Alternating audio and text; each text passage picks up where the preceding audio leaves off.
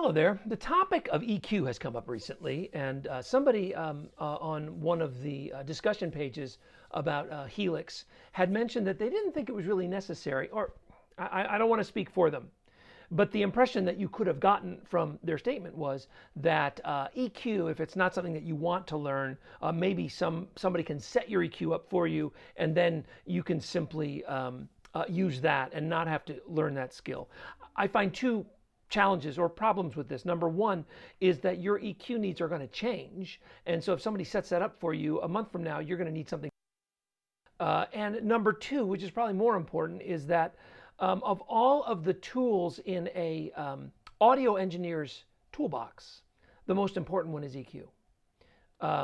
EQ and how to use it is not tremendously difficult to figure out, in my experience. And as a matter of fact, I think that it's something that really every musician should understand. Now, that being said, full disclosure, I play electric and acoustic guitar very often at the same time with guitars that have both outputs. Some of you may know that, and some of you are here because you follow my channel because you do that as well. I'm going to focus on acoustic guitar today for two reasons. Number one, it's easier, I think, to hear what's going on with the EQ changes in acoustic guitar. And number two, believe it or not, in my regular presets that I use to play live, I never use any kind of EQ other than amp EQ on electric guitar. I have found a few amp models that work perfectly for me. I like the matchless. I like the new Elmsley. I like the new GSG Grammatico a little bit. I like the Dr. Z, and I like the Divided by 13 and the Bassman. But I'm telling you, 9 times out of 10, I go right to matchless channel 1. I don't need to EQ that because it gets me the sound that I want. Acoustic guitar is another story. No matter how right I get that, and I usually use an IR, I need to use EQ for that to get it just right. And that's another reason why I'm showing you this on acoustic guitar. So I don't like to make super long videos, and I've already talked too much. So let's just get right into it, okay? So here I have my HX Edit program open. I want to point out what I have in here. It's not a whole lot. I have a looper. I only have the looper in here while I'm editing. And this is so that I can adjust my EQ while I hear my guitar being played, which I can't do. I can't do those two things at the same time because I only have two hands. And then I have here an impulse response. This is a wonderful way to take a piezo pickup and just make it sound like a mic'd up acoustic guitar. And I talk about that in other places. Right here, I just have a dynamic ambience block because I find it livens up the sound. I will often not use that when I'm playing live because I'm playing in a room. It's coming out of a PA, and you don't even hear the ambience because you're hearing the ambience of the room. But right now, I just put it in there just to show you. You can put the EQ block either before or after this impulse response. It really doesn't matter in my experience. I will say this, if like me you use EQ and then you also use dynamics like some compression, I like to do my EQ first and then compress the signal after that. Otherwise it's just not as effective. So we're going to go with our EQ block. There are several available here in our HX Stomp box. I don't use, or this is the same that you have in Helix, and I think most of these, if not all of these, are also in Pod Go. I don't use any of them for acoustic guitar except parametric. Parametric is where you can take one band, in this case we're looking at the low band here, and you can boost it or cut it. You can change the focus, how wide or how narrow that is. So does it affect a lot of frequencies or just a few? And how much you gain. So here we're going to adjust the actual frequency. Here we're going to adjust how wide the band is. And here we're going to adjust whether we're boosting or cutting and by how much. You have a band for the low frequencies. You have one for the mid frequencies. They all behave the same. They just have different frequency ranges. And then for the high frequencies, if you're lost, stick with me, because I'm just going to start fiddling with knobs, and you're going to learn how to fiddle with knobs and get your tone to be just great. The first thing I'm going to do is actually my low cut, which you have a low cut and a high cut. I don't use the high cut at all on acoustic guitar, but on low cut, I find myself wanting to do that. So right here, here's my piece of my thing playing. Wow, I can make it sound really tinny, can't I?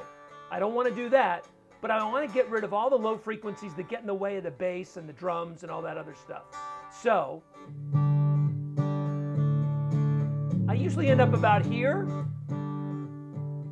You can go as high as this guy, about 200 some hertz. I usually will go somewhere around the low 100s.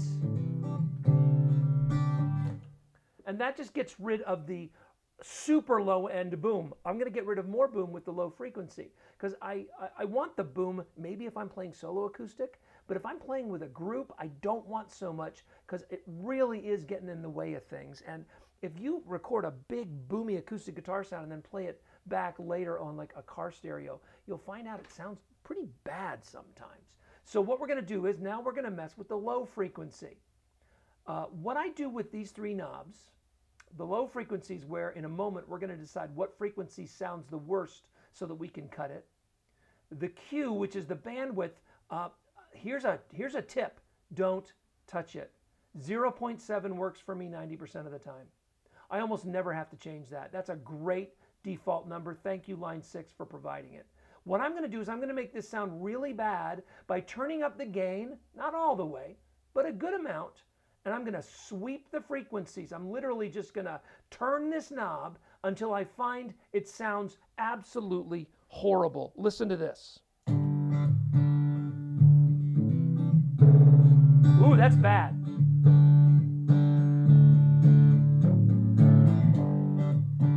Then I'm going to cut it.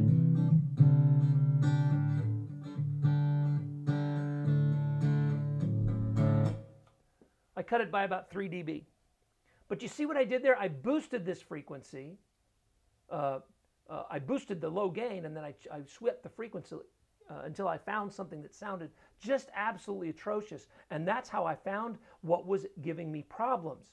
You're probably asking, why don't you just boost frequencies to make it sound better? That often introduces a lot of extra distortion and some content into the signal that actually will make it sound worse than doing it this way.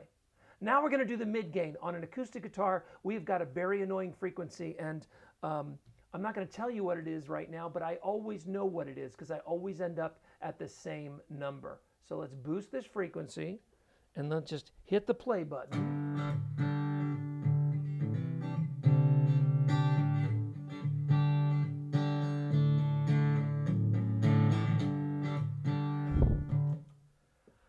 I know that 2.7 is the one that just hurts my ears coming out of a piezo guitar. And you might not have heard it because it's coming through studio monitors into my little lavalier mic, but trust me, that is a frequency that just, at least in my case, it always hurts. So now I'm going to cut that one by about 3 dB.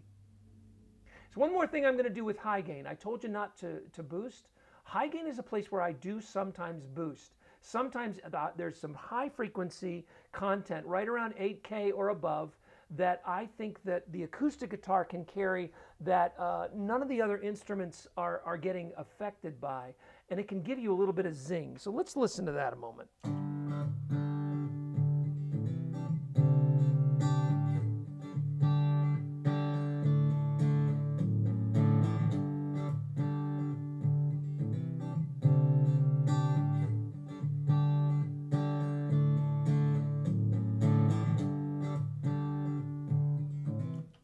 Now you'll notice that I boosted this a little. I like my little cuts, only about 3 dB, sometimes only 2. I like to boost this one about 6, and I find that right there in the 8 to 9 region is where it usually sounds the best. Now I want you to hear what we've done. So here's the sound without EQ. And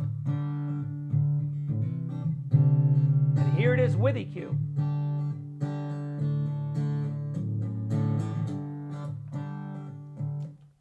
It's pretty simple. Again, I don't do this a lot on electric guitars because I have found the models that work great for me in terms of amps and speakers, and I find that I'm able to use the tone controls on the amp and the microphone placement controls, especially with the new cabinets that came out this year. I find that they do everything I need to get my electric guitar sound. Final note, don't do a lot of this, especially on electric guitar, if you have a good sound man, because he's probably, or she is probably going to do all of this for you anyway. So a lot of us play in places where we don't have a good sound person, and we end up having to deal with our tone ourselves. Learn to use EQ. If you didn't like my video, go find another one, because there's probably other ones out there that are just as good, probably better.